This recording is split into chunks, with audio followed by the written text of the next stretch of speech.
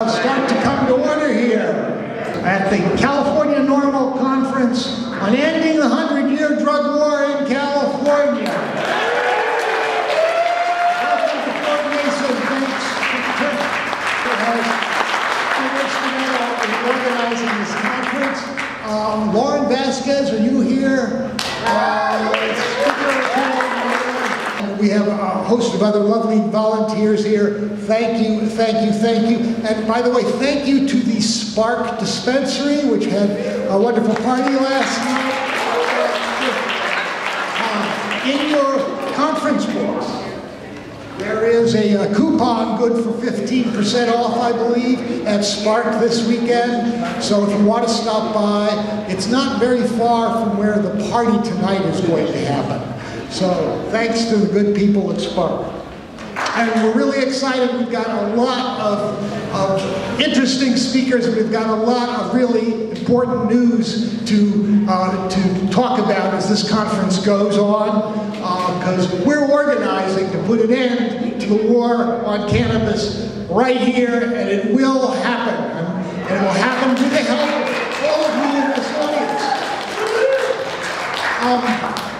Let me go into a few ground rules here first. As everybody knows, we are on federal property.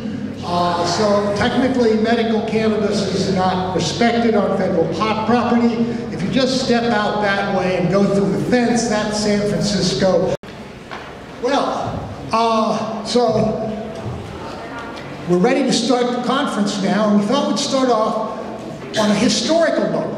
This is, in fact, the 100th year that cannabis or marijuana has been illegal in California, which is surprising to a lot of people because a lot of people think that the war on marijuana started with the Marijuana Tax Act of 1937 with Reefer Madness and Harry Anslinger. But that was at the federal level. Here in California, we were ahead of the rest of the country, and in 1913, cannabis was made illegal by some gentlemen at the State Board of Pharmacy. Before there even was a cannabis problem, it was invented. We're going to start off and talk a little bit about how we got here. It's really pretty incredible when you think about it.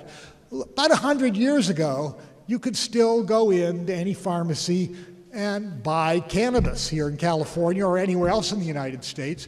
And in fact, a little bit more than 100 years ago at least, you could buy opium, morphine, cocaine. In my grandparents' generation, when they were, college age and a little older, all of these drugs were freely available over the counter without a prescription, and frankly, there wasn't much of a drug problem.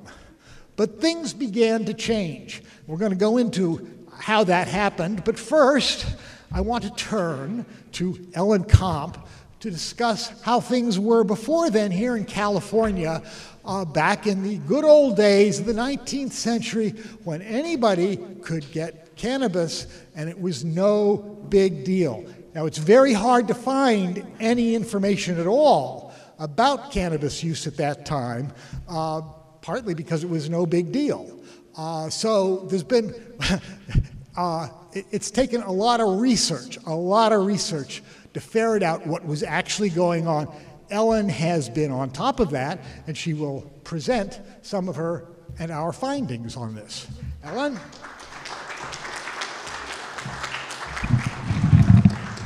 Thanks, Dale. Yeah, I think a lot of us are amateur historians in this because our history has been hidden from us, but we're starting to get more and more, partly because California newspapers of the early days are starting to be digitized online and that sort of thing, and we're seeing more. Hey, I also wanted to thank Denise Martellacci of Wheels of Compassion for the great coffee spread and fruit and everything. There'll be more thank yous to follow. Yeah, as Dale said, cannabis was available in pharmacies in the 1800s, and I don't think it took very long before people figured out that it did more for you than what was on the label. There was a lot of journalist adventurers going to the Far East Bayard Taylor was one who in 1854 published the first descriptions by an American of his experiences in Egypt and Damascus in beautiful language. Shortly afterwards, in 1857, Fitzhugh Ludlow, who was the first American to have domestic experiences and write about it, and he was a very respected American journalist, worked for Horace Greeley, you know, Go West Young Man and everything. And he traveled around and was a popular lecturer. And his book, he says, in his book, he describes the cannabis user as one who is reaching for the soul's capacity for a broader being, deeper insight, grander views of beauty, truth, and good than she now gains through the chinks of her cell. Ludlow traveled to California in 1863, actually to San Francisco. And there he encountered a journalist who had just begun to call himself Mark Twain. Twain wrote to his mother to treat Ludlow well, should she ever encounter him, because Ludlow had written in the Golden Era newspaper that Twain makes me laugh more than any Californian. He is in a school by himself. In fact, he suggested Twain should focus on his humor rather than his straight news writing, which he was doing for the time for the San Francisco Call. So 2 years later, on September 18th, 1865, this item appeared in the San Francisco Dramatic Chronicle, which was the precursor to the San Francisco Chronicle. It says, "It appears that a hashish mania has broken out among our bohemians. Yesterday, Mark Twain and the Mousetrap Man," that was another journalist, "were seen walking up Clay Street under the influence of the drug, followed by a star who evidently was laboring under a misapprehension as to what was the matter with them. The star was probably a policeman." So at the corner of Clay and Sampson Street, near what is today Mark Twain Plaza at the base of the Transamerica building, stood a pharmacy called Richard's Drugs, which in 1872 ran a series of ads, and these are some of them, for hashish candy. It starts with an ad for medical use, talks about hypochondriac sufferer physically and mentally in need of an invigorator, and then right away moves into recreational use as well, with the phrase, "All who are afflicted use hashish confection to find relief. Those who seek for novelty use it for its exhilarating effects." And this is my favorite. "Fanny, I did try the hashish. I will be there tonight. Fred." The picture over there is from an epic painting that hangs in the Crocker Museum in Sacramento. It's by William Hahn. It's called Street Scene Sampson Street, and it was the first major painting of a contemporary California subject. And you can't see it very well in this slide, but Richard's Drugs is actually the sign of which is depicted in this, in that glass window is Richard's Drugs. Next slide. What's there today is Mark Twain Plaza. There's a sign there for the street, and then there's this beautiful little redwood park. It's right at the base of the Transamerica building, and there's a frog pond in honor of Twain.